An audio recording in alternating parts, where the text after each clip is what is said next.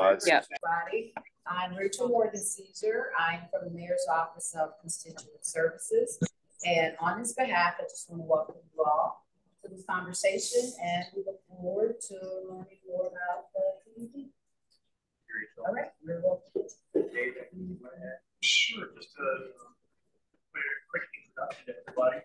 This is Aaron Kowalski with MKSK, or urban planning firm down in Indianapolis. They've been instrumental in helping us to do all of these projects. With us today, also with David Reynolds from Policy Analytics. David,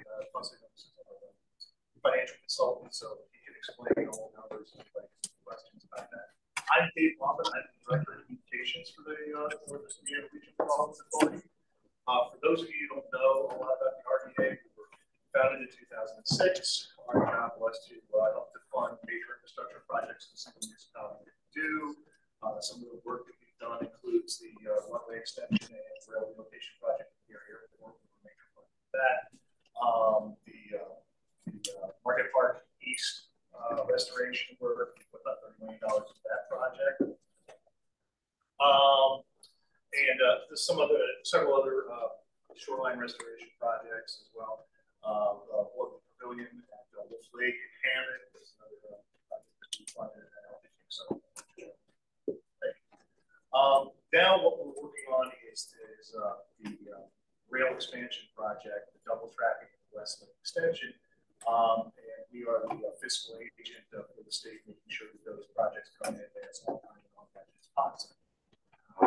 As part of that, the state has asked us to create these transit development districts around each station area because they believe that a great deal of development will be spurred by improved train service. So they want to accelerate that and basically see a return on their investment. They put $700 million into this project, and so they would like to see that in terms of sales taxes, property taxes, population increases, new jobs, and our projections have something like 11,000 new residents and 6,000 new jobs being generated over the next couple of decades by these projects.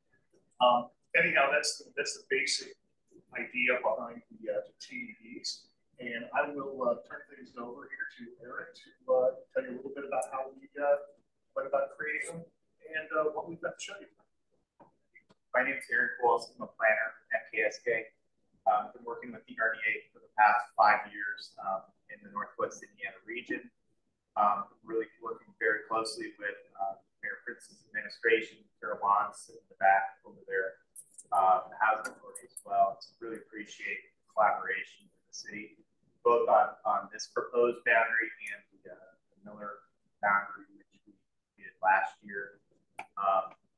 This is a small group, so I'd like to treat this as a conversation. So if you have questions or comments as we're going through things, just go ahead and raise your hand.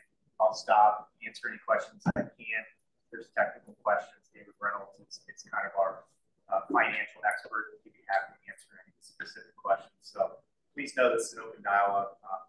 We're here to listen, to educate, and to really get your feedback today. So really appreciate you all coming out this evening. So as you know, we're looking at kind of the area around the existing area of the metro station. And so we've been very familiar with this area for quite a while now. In addition to the transit development boundary process and project, we've been collaborating closely with Mayor Prince's administration and the Housing Authority on a transit-oriented development study that was funded through the federal government for the whole Northwest Indiana region. So in addition to us focusing on these transit development boundaries, we've benefited from over 2 years of collaboration with city staff, GHA staff on really trying to think about what downtown area could be in the future, how to preserve some of the historical assets, as well as how to embrace potential for a new station. And so this is an RDA effort. We are not NICD, we're not the transit operator, but we partner with them, meet with them, and we've been collaborating with them through the TOD plan. So the role of the RDA on this project, Dave talked a little bit about this, leading the project through the steering committee, and Deputy Mayor McCain from the City of Gary, participating in that steering committee for the last several years, quarterly, and we're really here to provide guidance and listen and work with the community in drafting this boundary. And this is really about, you know, how do we promote the fact that the state of Indiana, federal government, local communities got together, and they're putting in a lot of infrastructure money in improving the South Shore with the double track in Michigan City, as well as an extension of the Westlake line south of Dyer. And how does this allow for Northwest Indiana to compete at a deeper level with the Chicago metro region, knowing that we are so close to Illinois. And so the rail project itself, the Gary Metro Station is not included in the double track project because technically the double track starts just east of Gary. Miller is included in the double track project. You'll see a new station there that was funded by this effort. So what this is going to do for Gary, though, is, of course, improve the station in the Miller area. And then subsequent to this project, the RDA, state legislature, Senator Melton, Mayor Prince all got together and helped put together some legislation to fund a new station in downtown Gary. We're not here to talk about the specifics of that, but that's a major catalyst for economic development that really can be thought of. I think it's a once in a generation opportunity to reimagine and reinvest in the community.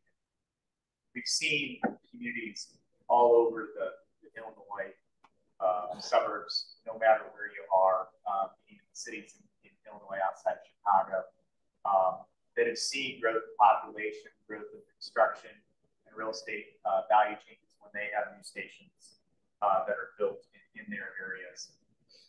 And so what we're going to talk about today is the basics of transit development districts, how they're unique. This is unique legislation to Northwest Indiana. The process that we've gone through to arrive at this draft boundary, other goals of the cities that we're taking into account as we're working on this, and then the transit development boundary, previewing that boundary and how we arrived at it.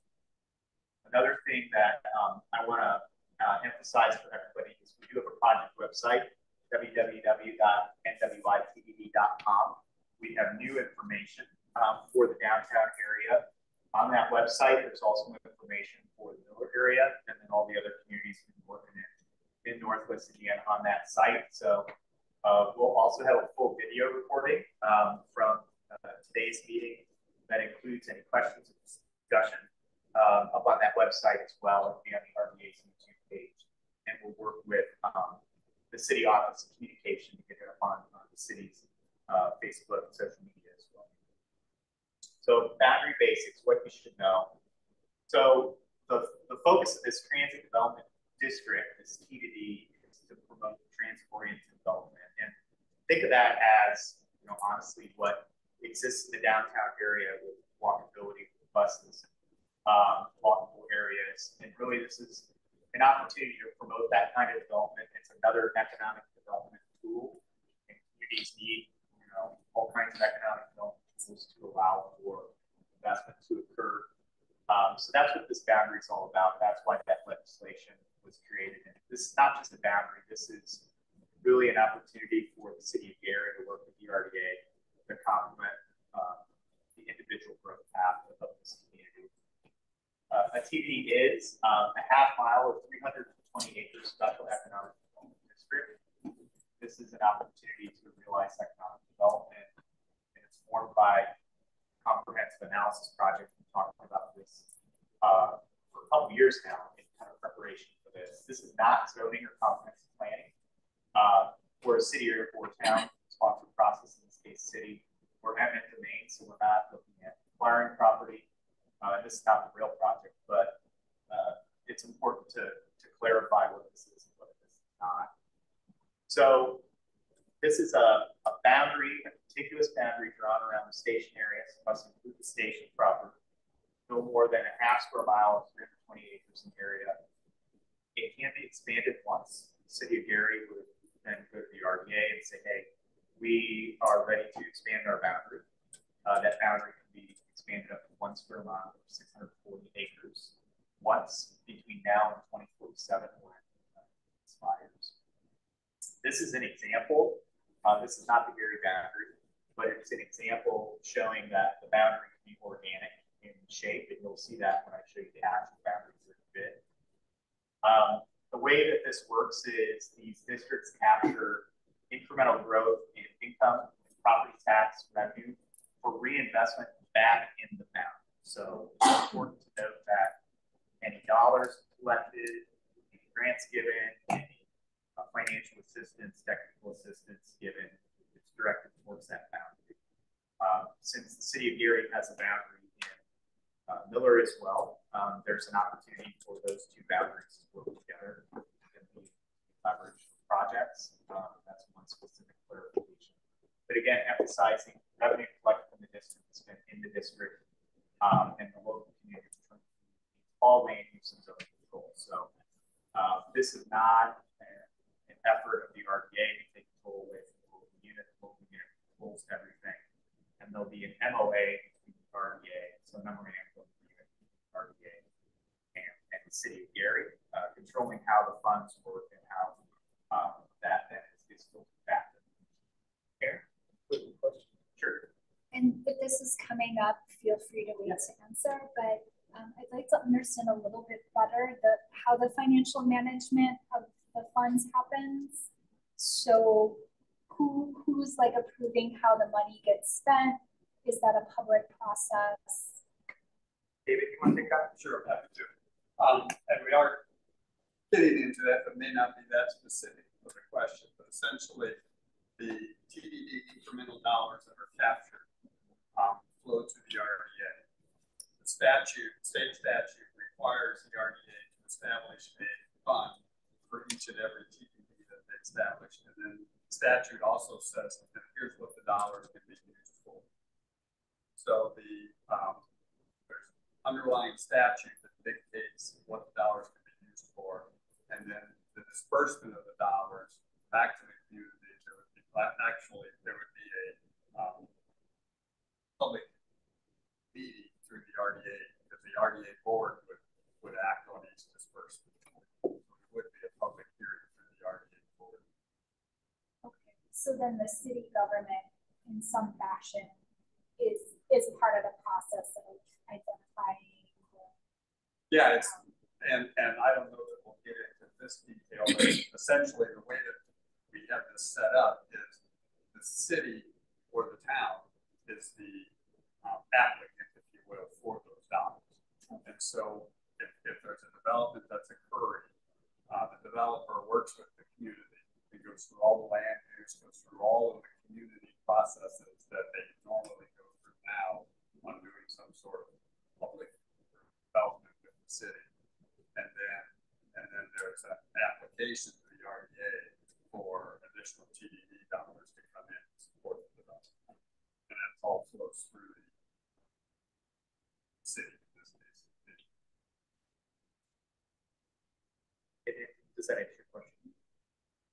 And we know that there's tax increment financing districts that exist today. We've got an app later on that shows that. There's also an app that works.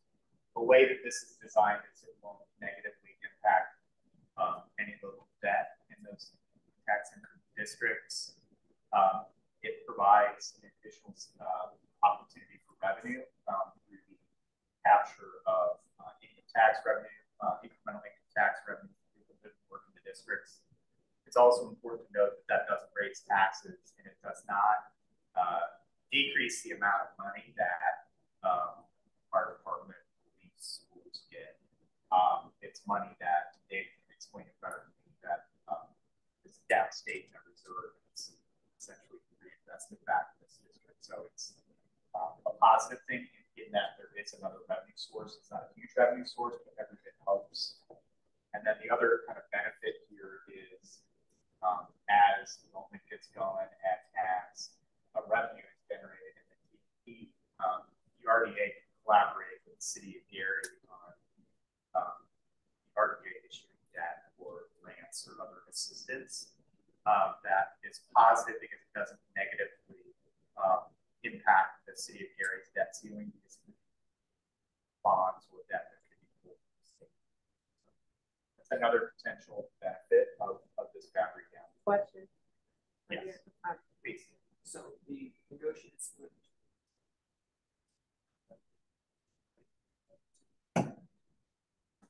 No, it's not been negotiated, that's to be determined. What's the Hey, question? Dave, What's the question? we couldn't hear him, so can you Question repeat the was- question was? The question was, has the MOA already been negotiated between the city and the RDA?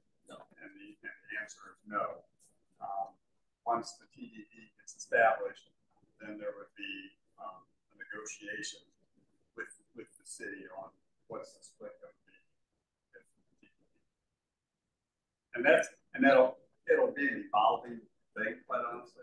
We think, I mean, the way that we're thinking about this is more than likely each and every development that occurs would be recognized under the MOA and kind of a rediscussion of how that's going to be addendum, if you will, for each and every development. Kind of like a typical development deal that occurs between the city and the developer. That process that you just described, will that happen this year or next year or just how far down out?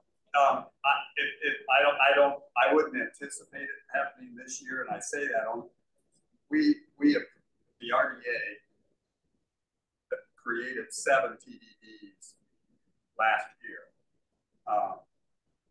trying to do 3 more this year. The 7 that have been created, the negotiations have not started with those communities. So I mean, it's taken a little bit of time. I mean, this is a new process, and the RDA is working through this with the communities. So I would not anticipate it that it occurred this calendar next year. So this is, an opportunity for public input, education. We're going to have 2 more opportunities after this with the RDA board. So there'll be one in September, one in October. And the process is such that once those 2 hearings are held, we have this kind of letter of support from the mayor's office. Then we take it downstate for review and approval by what's called the State Budget Committee, which is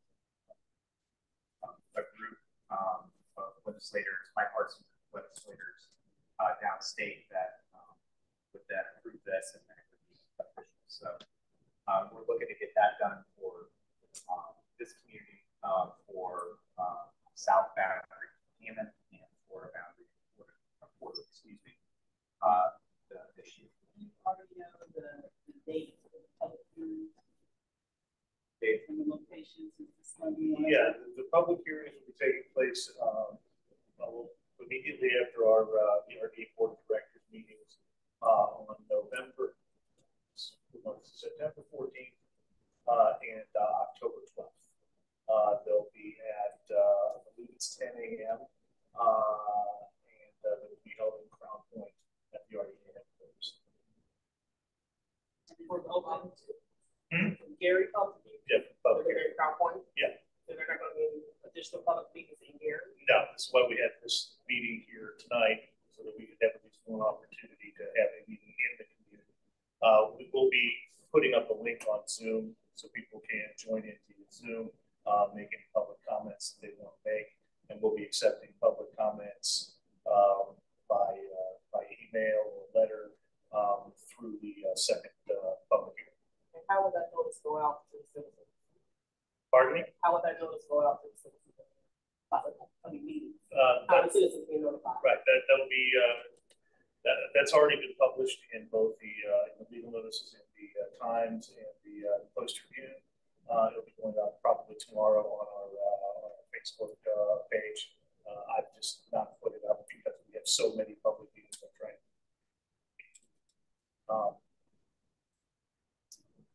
Yes.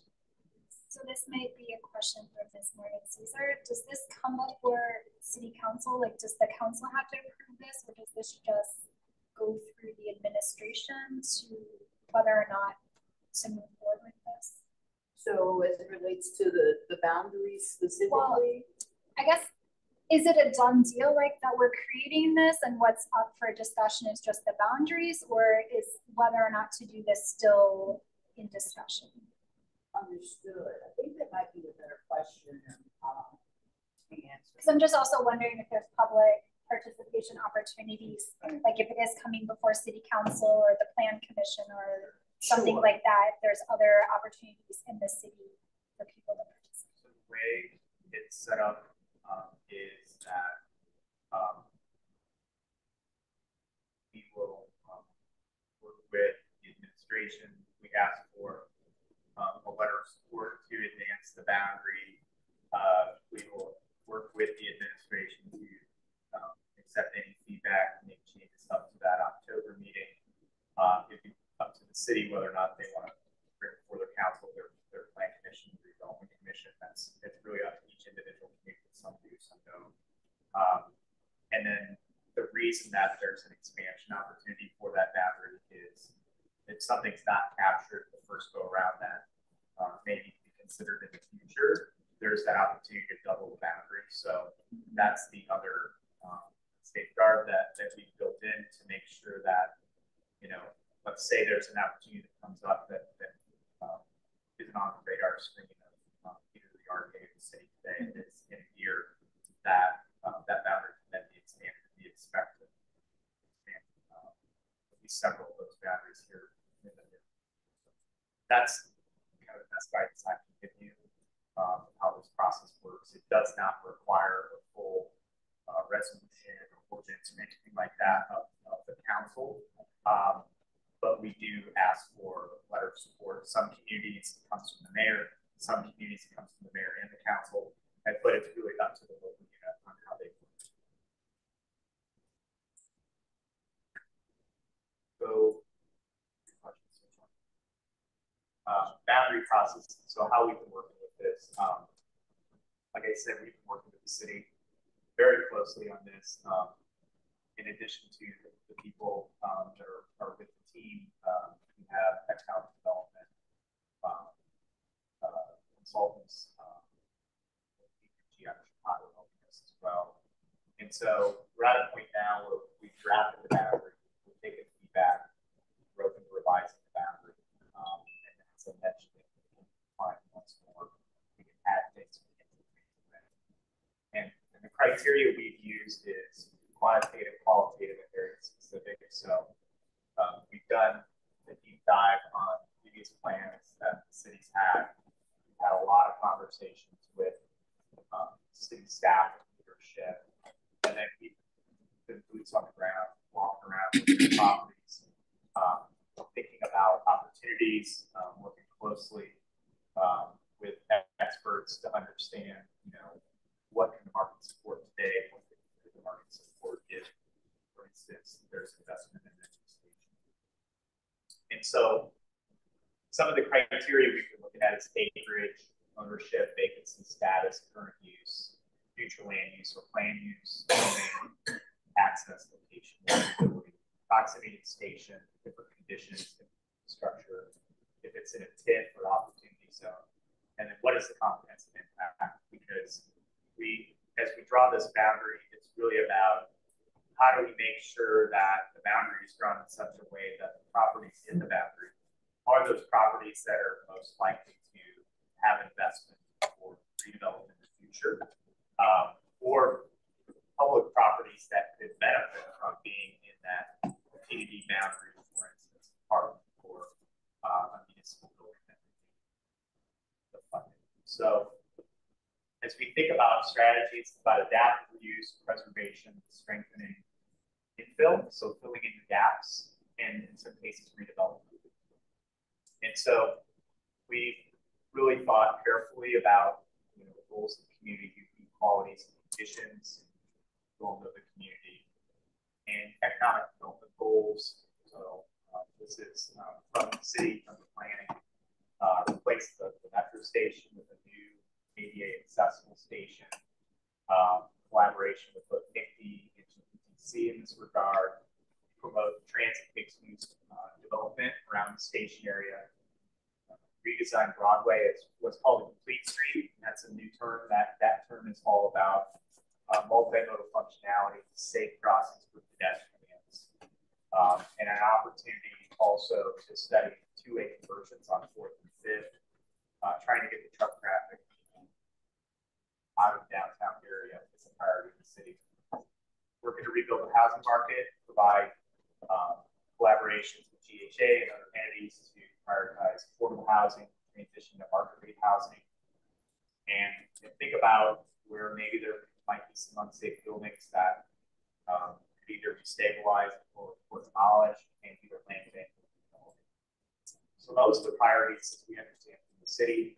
We've looked very closely at the city's most recent comprehensive plan, the goals there, land uses that are envisioned as part of that process, and we've rolled that into this process. We've also thought through green infrastructure and how the TDD could support opportunities for new infrastructure or green infrastructure. That's another eligible expense for the TDD would be improving infrastructure, roadways, improving stormwater, things like that in a way that. And as we think about a new station, the station building itself, a new bus drop-off area, work with Dixie, GTC, and the city to understand parking needs, accessibility needs, opportunities for bus and transit interaction with the train, as well as what we call micro-mobility, things like rideshare, scooters, bikes, things like that. Integration of the Marquette Trail is important as well, and how all these things work together as part of a modern multi-modal station that relates to yeah, what do you mean by two-way conversion for yeah, so the city actually has a study, and I don't know exactly where the study is in the process, but they have a study to look at potentially converting 4th to two-way traffic. That's an external study that I believe the city has kicked off. I believe it's on pause as they were finishing the US 1220 construction further east.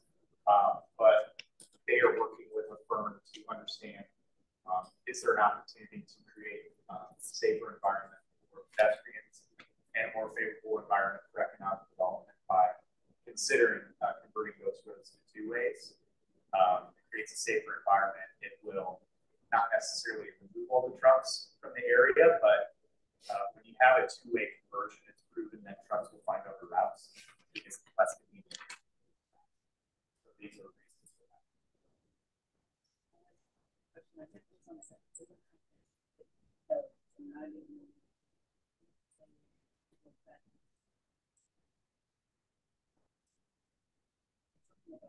Retail, yeah, that was so node is kind of an area. So if you think about just like pockets of activity, pockets of retail, that was a goal in the city's comprehensive plan. Question. Yeah, of course. When you talked about changing the route of trucks getting from east to west, are you going to have a plan to what they can do? Because their idea, the trucker could be, I'm just going to go down 19th Avenue, 20th Avenue, through the middle of a community. So will there be a plan to give them the route to go? I think that's part of the reason why the city's doing this 4th and 5th Street study is if we can remove some trucks from downtown, can we get them somewhere else where they don't negatively impact the neighborhoods? Right. That's been, I'm not involved in that study, but make sure it's, I just think it should be included. Yeah. It's like they're coming from Michigan City, with all the industry along the way, 12 and 20, and trying to get to Chicago, trying to get to Whiting. They need to get that way. Aaron, if you can let me chime in a minute so as not to slow down the actual study. Some of the things that are being discussed, they are intertwined with the current administration's plan, as well as the incoming, not to speak too freely, incoming administration's plan. But that's a separate study in and of itself. And that when that time comes, yes, that too will go through a public process, but it's not directly, completely, and holistically related to this. Got it. If I didn't speak out of turn. no, perfect.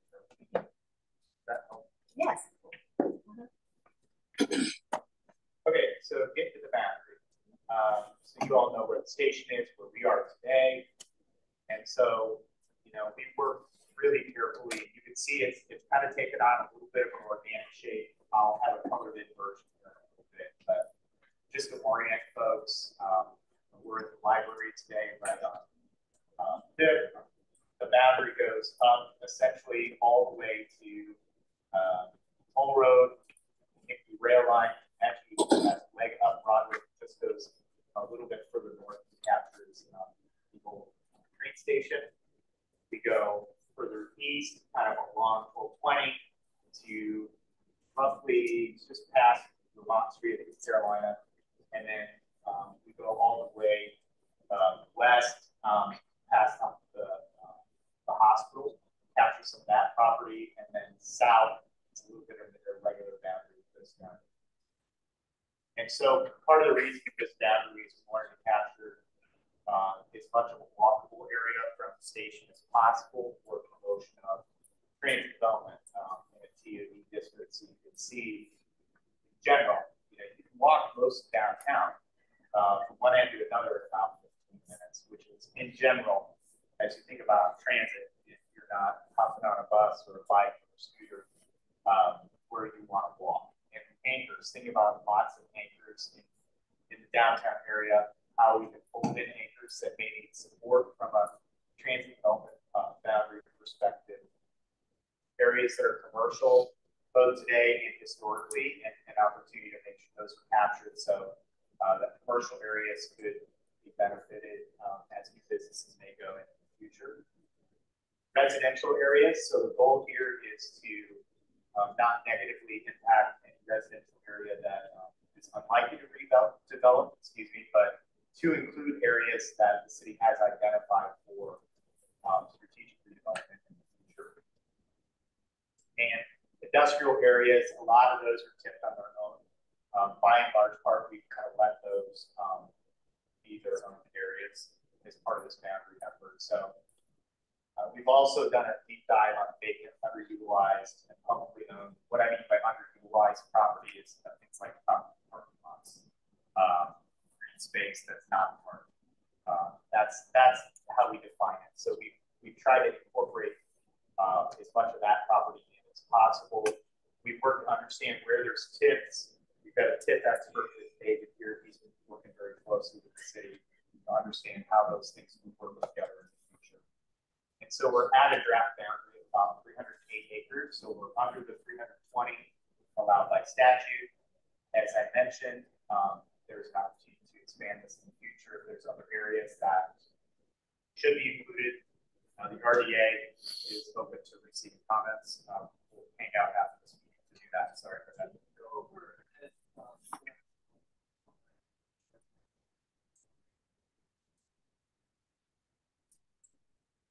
We work closely with the administration and city staff to identify areas that would be closest from a walking perspective to the station that have a large degree of public ownership vacancy that the city has identified through the comprehensive planning process as opportunities for investment. So the areas that you see that are residential that are included are by and large part areas that are very close to the station and the city would like in the future to redevelop with additional residents. So residential blocks that are outside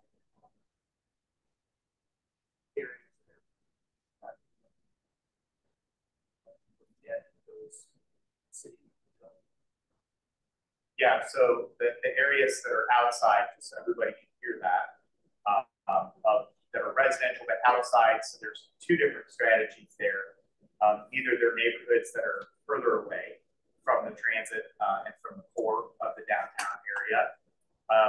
They may develop in the future, they may develop on their own, where they may be areas that are already seeing reinvestment.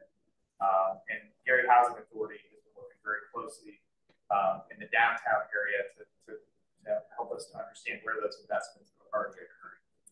Harold, is there anything you want to add to that? No, pretty good unless anybody had any questions. I have a question. I don't know Oh, you go first. I have Okay. So, I don't know if you can answer. Is this based upon the 2019 plan, or is this the city have a new plan? The 2019 comprehensive plan. Yeah, is that what this is based on?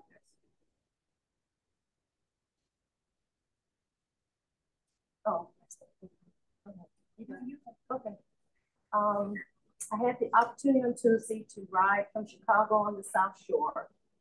We got off where the circle is, the metro station, and looking out of the window and approaching the station to make our stop, the houses on 3rd Avenue, a lot of vacant, fallen in homes. And then I see the line there. I just wanted to make sure in this plan that you are looking at what the visual looks like when a person comes from Chicago going to wherever, what they see when they approach the city, and especially the South.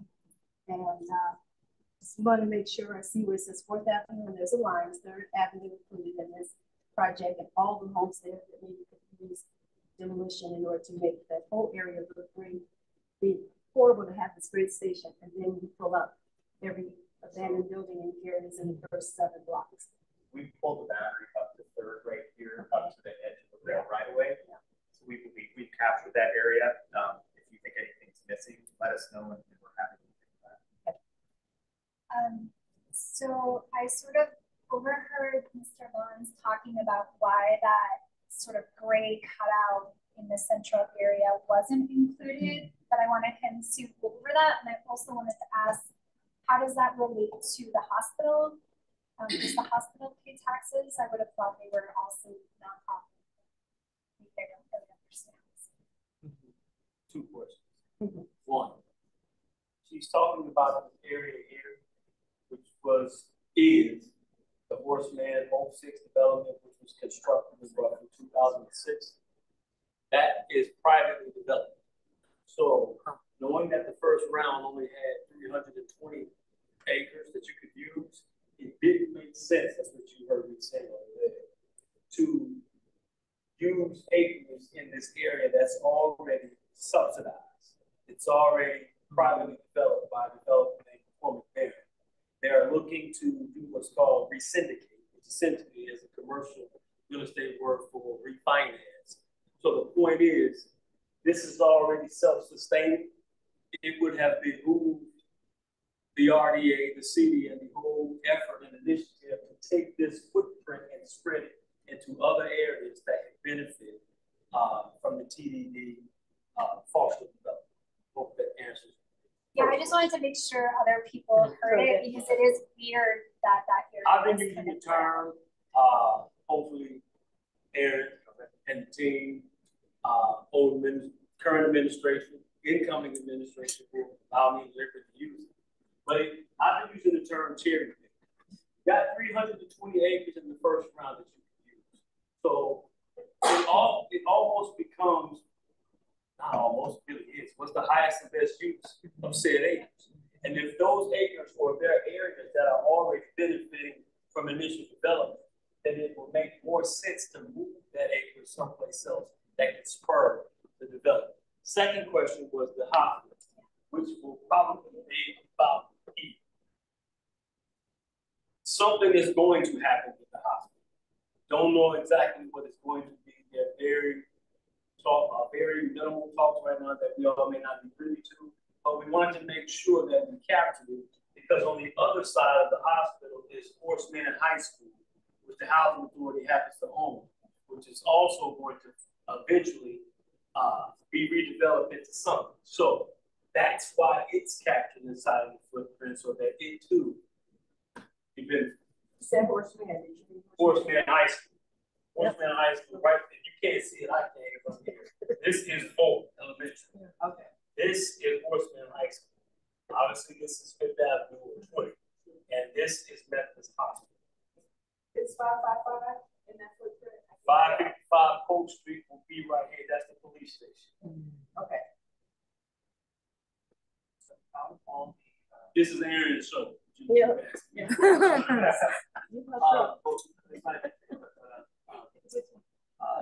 Out of all of the abandoned school buildings here, Four, okay. I call it 2 because of the man and fool. Emerson and Spalding. And then, like that sort of spur on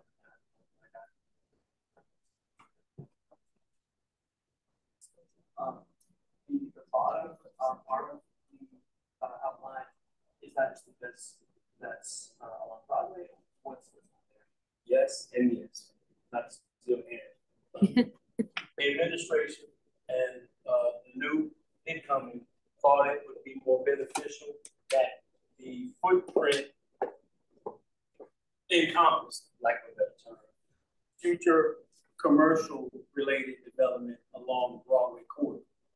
Because you can also still infill that with mixed use. You can still have commercial, retail, et cetera, on the first floor, second floor, or all the floors, where you can put residential on top.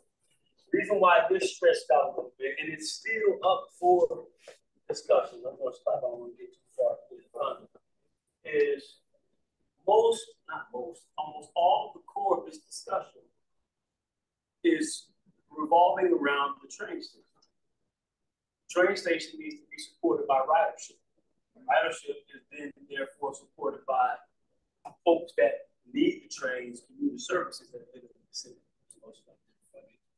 We'll say something wrong. Yeah. I wanted to ask him a question. He's affiliated with the Housing Authority, am I correct? Yeah, don't go far. Yes. Yeah. Can I ask a question as to why the Housing Authority is buying up so much property? That's always the question. That's why I'm always here. Why is the Housing Authority involved in all this development? A lot of people think in their mind, if the Housing Authority is involved, I'm going to use some verbiage and some vernacular that we are familiar with. They're just going to build projects.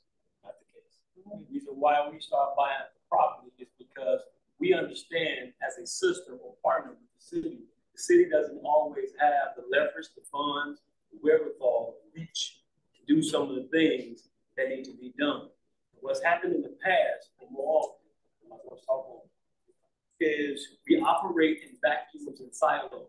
So the funds and the subsidies, or the layered subsidies, it's called, they don't go to the same place. So we bought up and we're holding. Because a lot of people say, well, you're not doing anything. Well, doesn't it make sense if we're going to buy up to hold and wait until there's an actual real plan? So there's significant progress done on behalf of the city as a whole, not just the Housing Authority, in partnership with the city, in partnership with the RDA, and any other developer that participates. Hopefully that answers the question. It's an answer. Yeah. And then if you think about it, in my 15 seconds as I get ready to go out the door, all of the demolition that took place here that's going on, who do you think did it? A lot of people in the city to help because we had financial wherewithal to do it all. And wait for our sister city to partner up and figure out what does she want to do. What we are. But you all have the authority. Hold on, you got. I was first. You got some other folks. Yeah. Look, everyone has questions. It's gonna come.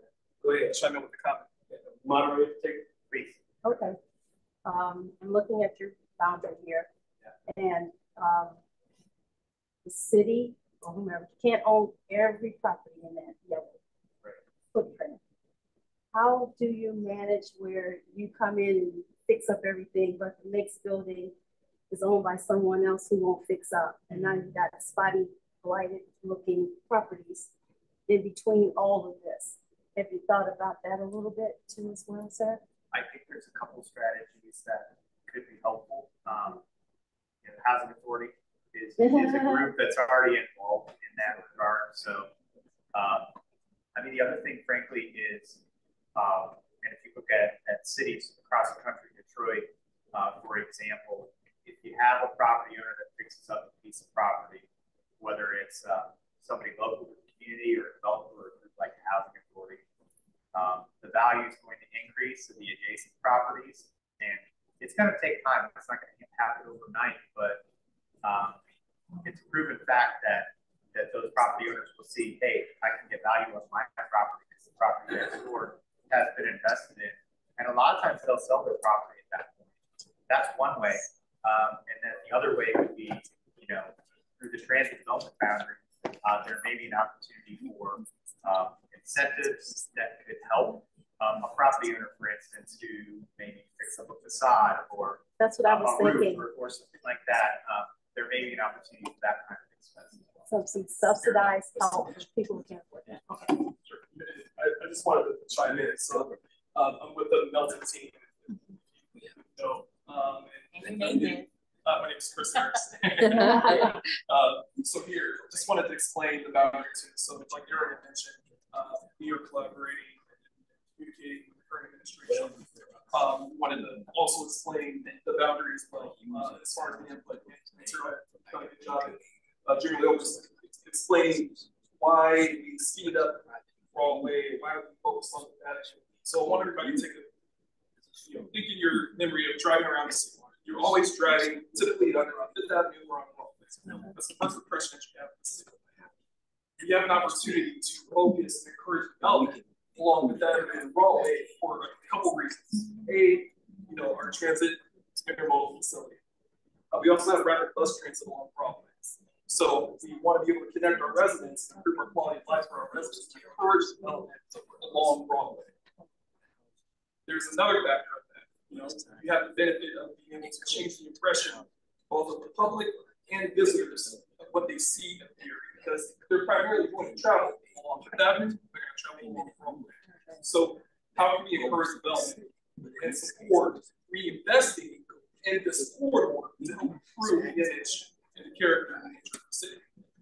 Another important aspect when it comes to our tax base, we have density along Broadway, along Fifth Avenue. When you look at our zoning code, when you look at our tax code, we're poised to generate the most tax revenue along Broadway and along Fifth Avenue.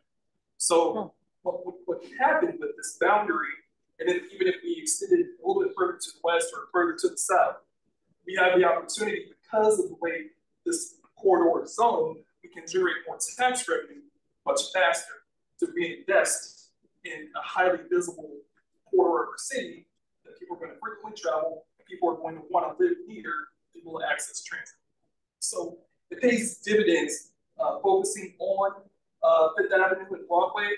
Now we had some discussion about publicly owned areas or maybe our lower density neighborhoods. It's not really to exclude anyone, but it's trying to help spark the interest of having development along major corridors, so then other investors or even folks in the community can be encouraged that, hey, my neighborhood, my city is changing.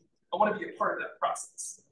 And then you can see that organic development occur because you have all development occurring focused along Broadway and that.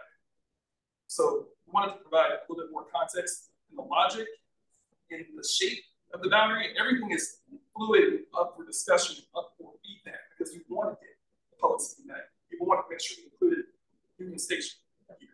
So again, everything is malleable for the public to be able to participate. This is just the first draft, but just wanted to make sure the logic was understood. So in your first draft, I just wanted to consideration that if you don't own everything in the yellow, there are people in this town that have been buying property for years and they hold it and don't develop it.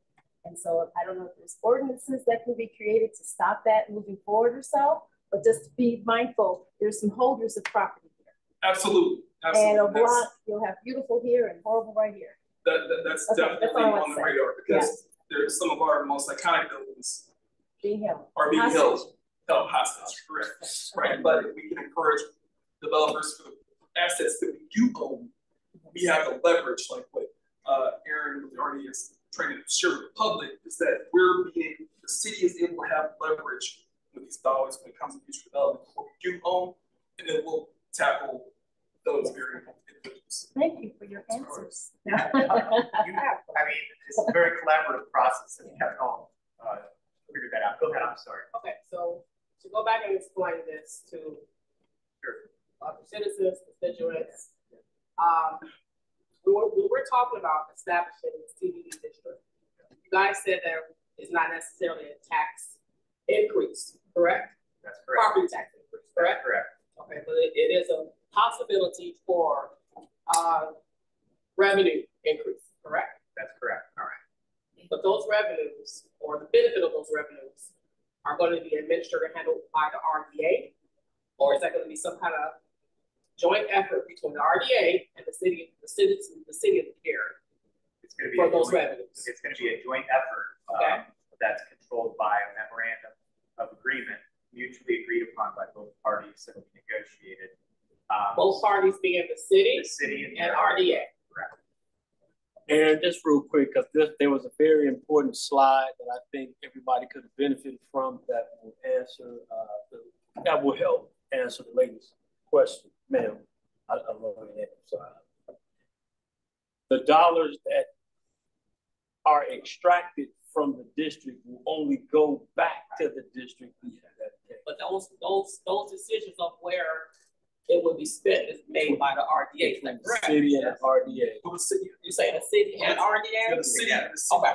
The city has an appointment on. Well, I'm sorry. The city has an appointment on the board that's as a part of the RDA board. Okay. So there is representation there. I don't want to steal the thunder of David. But every man, go ahead. Again, the important thing to remember is that the RDA doesn't have any control over zoning. We can't issue building permits. We can't conduct inspections. We can't do anything. So everything has to go through the city's normal processes. We come in at the point where, okay, now there needs to be some sort of incentive for the developer, or there is an infrastructure project, say sewer extension, something like that needs to be completed for the development to happen, and the city will come to us and say, hey, can we use the TDD funding to do this? And that would be the question for the RDA. It has to be a collaborative process because it's something working. So the representative on the board has to speak up for the residents, because we have one person from Gary that's part of that, speaking for the whole. So I'm listening to it, but I'm always a little bit concerned because we have one person. So when it says collaborative, in my mind, how collaborative is it? Well, you also have you'll have a future mayor as well that will have a lot of significant influence in that decision as well, to be able to garner those dollars and those resources that we can reinvest in our TDD. Go ahead. Traditionally with other TDDs, how much have funds kind of gone back into the developer versus into like actual community projects? So to answer that question, this is a brand new process. And so the kinds of projects that will be funded really is going to be a conversation between the City of Gary and the RDA. City of Gary will come to the RDA likely and say, hey, we have this trail project we want to fund. And if there's money in the TDD to do it, the RDA will say, yeah, that's a great project. The city may come to the RDA and say, we have a development partner and we've got X amount of gap on a parking structure or utilities or sidewalks or something like that. And the RDA would say, that's a good project, let's fund it. So to answer your question, it's going to be a blend. But they are brand new. Existed. So, this is something that is going to play out over the next couple of years, but the RDA is very focused on drafting the MOAs in such a way that there is equitable distribution of funds to the different kinds of funds. If someone to ask. Get back up there.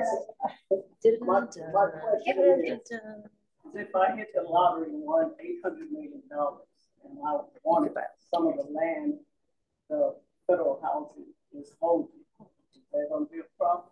Actually, that after this, that has nothing to do with this. Can I get a cut of that water ticket? We will step out. And Aaron,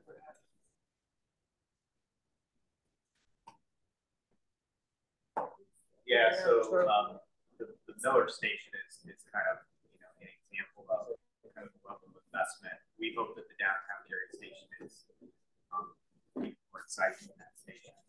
Example people got today. Oh, I wanted to ask you, so in developing these, do you guys have to do a process at all?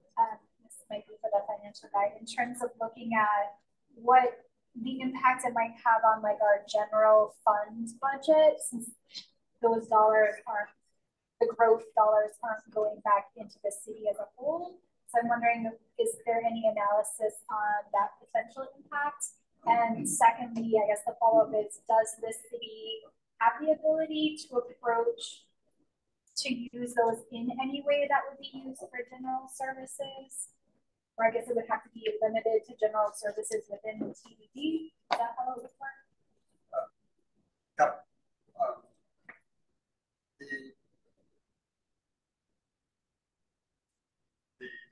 The TDD and the capture of the incremental local property and local income tax, as we stated earlier, will not have a negative impact on taxpayers from the standpoint of their taxes. Okay. Then the statute requires every 3 years for the RDA to report to each and every community how the TD dollars are being spent and how are they being invested back into the TD. Just like a TIF, you're familiar with TIF. TIF annually makes a determination whether or not they want to keep all of the increment or give any of the increment back to the base. Is that possible? That works the same way here as well. And so the RDA has the ability to say, okay, these incremental dollars right now aren't being, to use the term that Carol used about, highest use of them. Maybe the highest use of any given time. Yeah, I'm just wondering. So I've seen how we sometimes have shortcomings with public safety, dollars and all of that, as I understand, is under the general fund. So, right. So there is that for ability firefighters to give it back to the base. Okay. TDD dollars, just like TIP dollars, can't be used for operating expense. I mean, they can only be used for hard infrastructure type expenses. They can't be used for operating. That answers the question. Helps. I have a question for you. Yes, sir. Do you think it could be possible that a public board, citizens, could have a seat at the table, as well as the city and council, whatever the case may be? Because I think on the short end of it, Let us know. because I think on the short end of it, from my experience, been around, we always fall short because we don't have no say-so at the table for the citizens. Right. And then when all this other stuff is going on behind the scenes, and they also mentioned for the meeting that's coming up on September 14th, I think October 4th, 15th. Well, we're talking about a very 5 days. Yeah. I mean, so many people you can't reach. Yeah. A lot of people are not in the internet. A lot of these citizens don't. We should be figuring out calendar. We can get them involved because they may not hear none of this. I know you got it on the website, somebody on the computer, but I think this will we all get lost in this shuffle of these big magnitudes. A lot of money being spent on anything else. So I think my best experience is to create some kind of public board, have a say on the board. It's just my own. Okay. No, I mean, thank you for that opinion. Right. I mean, that's not the way that the process and procedure was set up through the state that created it. I mean, it does require the 2 public hearings that the RDA board is having. It does require collaboration with the community so that if there's not, this the RDA coming in and taking over, it does keep all of the zoning, all the permitting, all that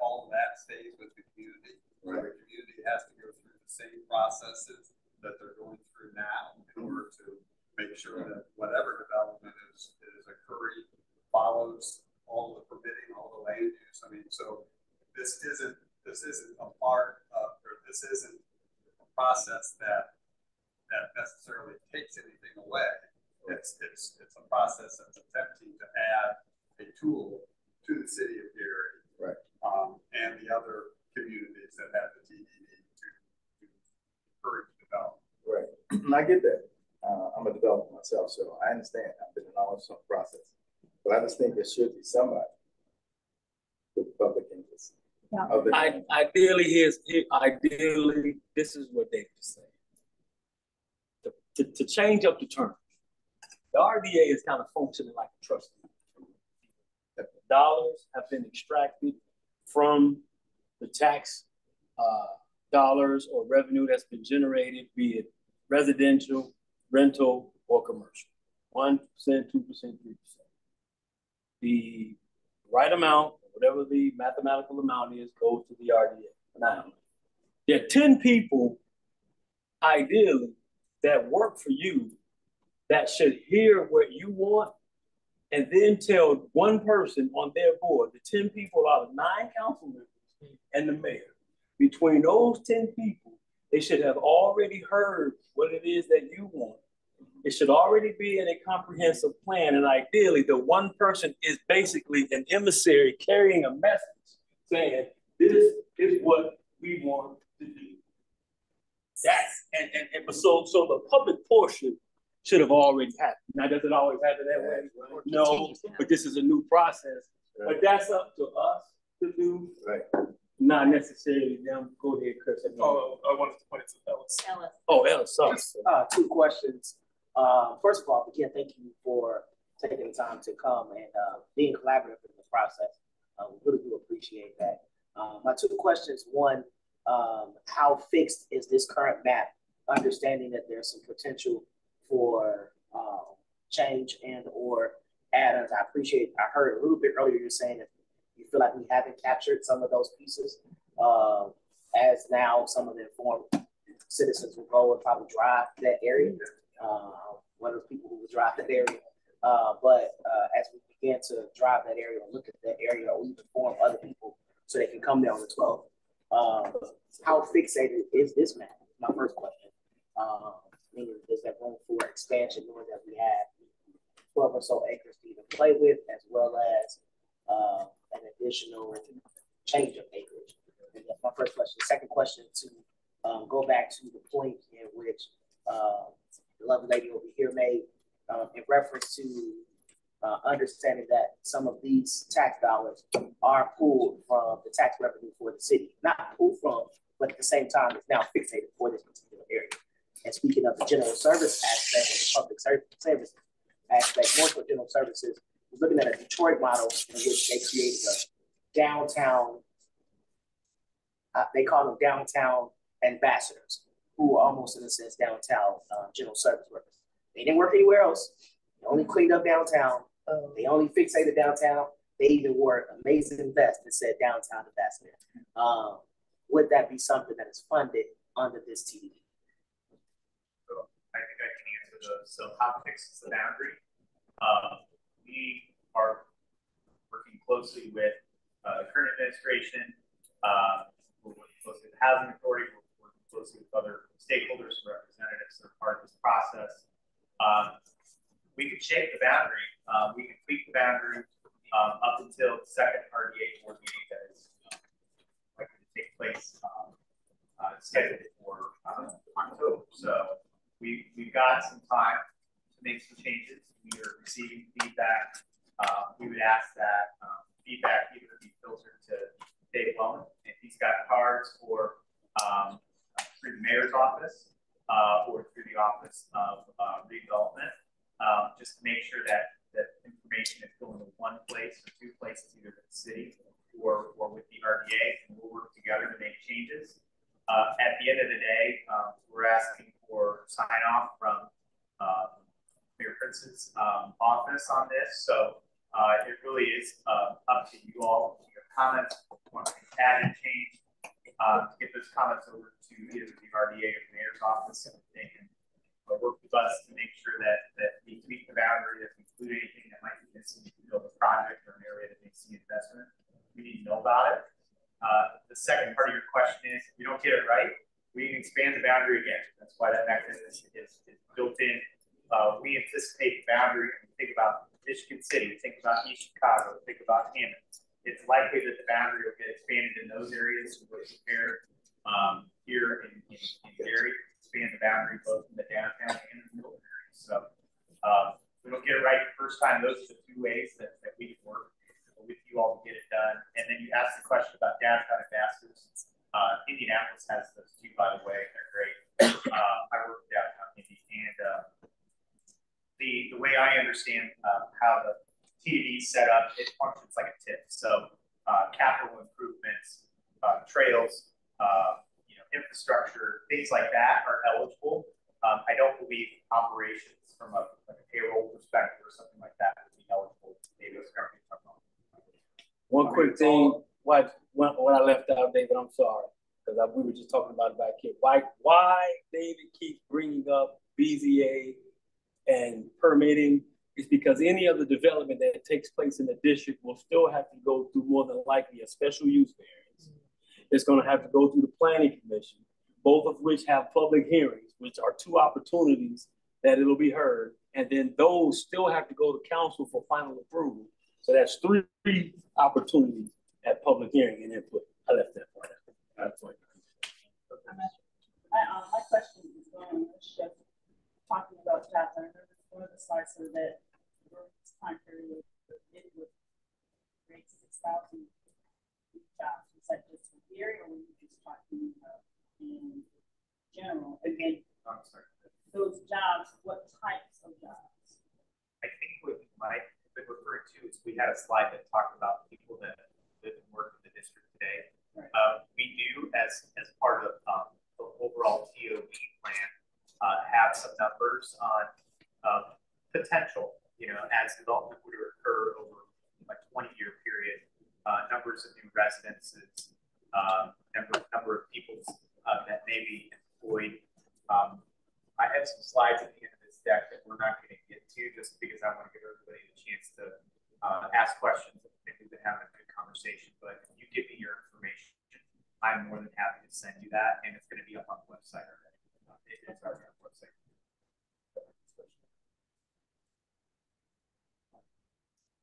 Are there plans or ideas regarding what areas needs to that like fully that is not been determined?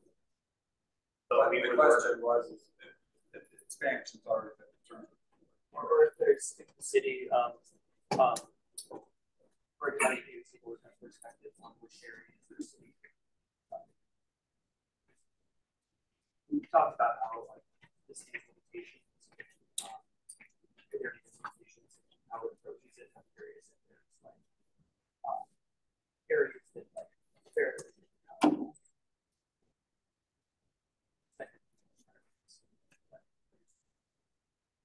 Yeah, just so everybody can hear, has the TDD expansion been drawn up? No. But we would go through the same process, work very closely with city staff and leadership to arrive at that. At the time that they're ready, we're not going to do it until they say we're ready to expand it. So there's no foregone ideas.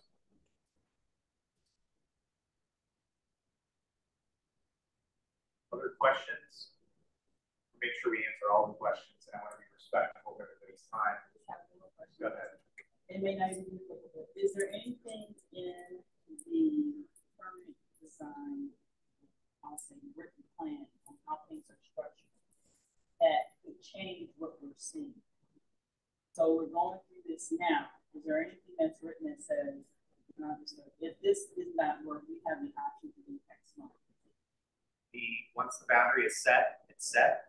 It can be expanded, but not modified. So it can be expanded. We can add things, but we can't take things away once it's big.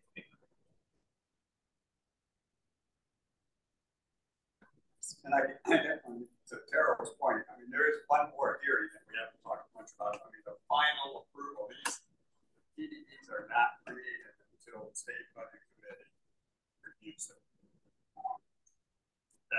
sets it, so that's yet another public hearing. So right now, we think that's going to be late October.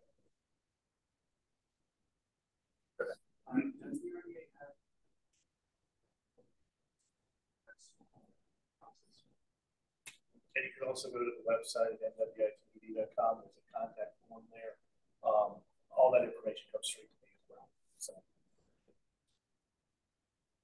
I just wanted to note, as far as the boundaries of the district are concerned, TDDs expire in 2047. Correct. So, I have a few more slides. You guys want me to go through the slides? Yeah, sure. yes. I'll breeze through these. The building does close at 8, so we got a deadline. So big moves. So this is about the TOD study that the RDA worked with the city on, got the federal grant for. At some point in the future, we'd love to have kind of a community unveiling of this. This is really focused on the art of possible opportunities.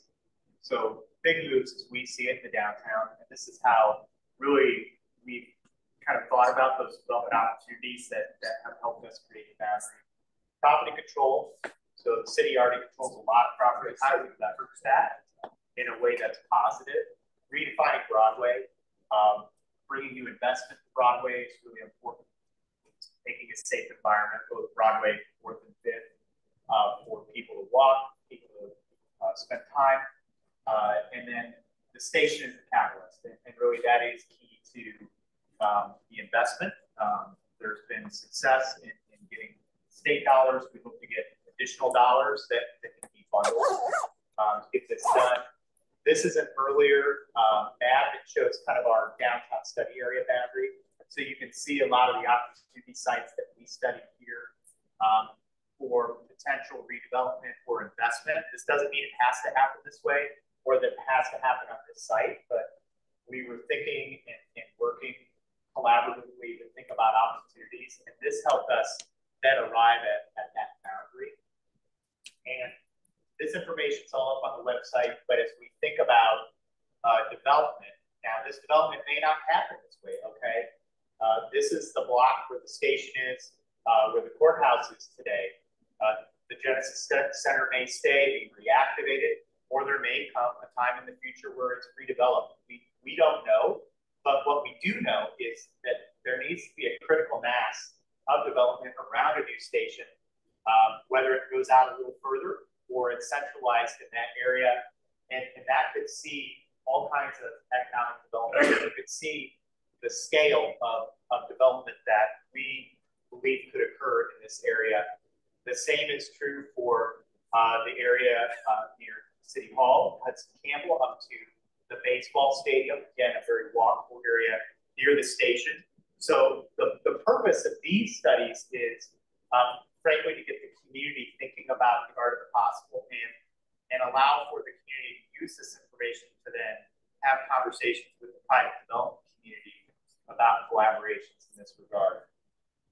Going further down Broadway, there may be an opportunity to rethink, to fill in some parking lots, and to really begin to have that development step down Broadway. So as Tara was talking about that boundary going south, the whole idea is development could step down Broadway in areas where there has been demolition already, or where the housing authority is already active, and we want to support projects that they're doing today. So this is all about what could happen within this boundary, and there's a lot more information on the website that shows kind of scale of development. We have a lot of developer interest that's beginning to bubble up. Those conversations, as they occur, as the interest occurs, we're sending those folks to the city. That's kind of the RDA's philosophy here. But, you know, this is a rendering. Again, these pieces and parts may not occur in these areas. Things like the Genesis Center may stay or may redevelop over time. But this kind of gives you an idea of how the historic fabric, the historic bank building, the City Hall, the courthouse can play part of the story, the library can play part of the story. And the new station really could be that core piece of development, and then the development area could occur around it in a way that could be transformative and in a way that really allows for the community to embrace the hub or the core in this area. And as we think about a new station, this is just a visual to get people thinking, to get people excited. But the idea would be a structure, it could be wrapped with development, housing, or other things. Would have a place for GPTC, for a modern bus hub, ADA accessible train station that would have parking on site and a platform that would go directly to a new platform that NICFI would collaborate in. And the idea here is that there's now, state funding to bring this to life. And so this is really an exciting part of the process. And then as we think about Broadway, there could be new development. This is the courthouse here, for instance. So this is 5th and Broadway. 5th and Broadway could see new development along this corridor as this transit core is developed, but done so in a way that really is rooted in the wishes and desire of the community and the folks that have participated. So that being said, there's a lot of good ideas out here. We're happy to hang out until they kick us out of the building. And check out the website, nwit.com. This presentation will go live either tomorrow or Monday on the website, on the RDA's social media. We'll work with Rachel to get it up on the city's social media. And again, we're happy to receive comments, questions. I can hang out, answer more questions, whatever you all need. Please. Okay, maybe the question maybe to you. A lot of what's driving this is the South Shore trains, transportation, and people coming there. Have you all ridden the trains in the last year? Yes. You have. Do they have any plans to maybe rehab the trains itself? It's They're in the process of doing that. Is that going to happen along with this? Specific details, okay. But they're literally pulling the trains into their facilities and taking them all the way down to the end of the park and rehabbing the trains. Yeah, greatly needed. Yes. And secondly, did you work on the project of 12 and 20 out in the Miller section of Gary? I work on it specifically, but I'm familiar. Okay. We've had the hardest time once it was completed, diverting the new road from 12 to 20. A lot of people going off the road, accidents, missing lights. We don't have any reflectors. It's dark. Writing to agencies that created that, they said the consumer or the driver will need to get used to the traffic pattern, which just want to show concern for that and just think about safety issues and things like that. But we still need to address the things going on in the Miller section where 12 and 20 intersects. It's a real dangerous there. Right. That sounds like a question for me. And I'd like to talk to you further about that. Okay. Thank you. Yeah. Other questions? Happy to hang out, answer further questions. We can kind of gather around the boards. Really appreciate everyone's time tonight. It's been a really good conversation.